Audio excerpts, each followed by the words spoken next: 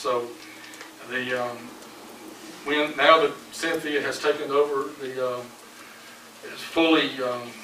she's fully up on doing the billing. One of the things that I want to give her immediate attention to is collections. So I've noticed that if you look at the revenue, EMS revenue for 16 is 151,700. Line 10 and then for last year at the same point in time was 186,849. So there has been a drop off, we do have a collections issue that we have.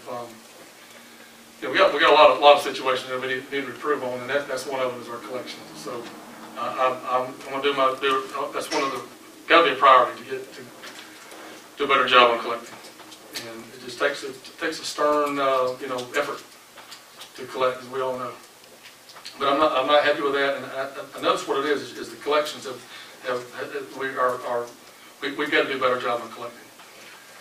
And I really think it's a function of, I don't know who's in the room here, it doesn't really matter to me right now, but a function of Deborah was so busy with her running the ambulance that she just didn't have time.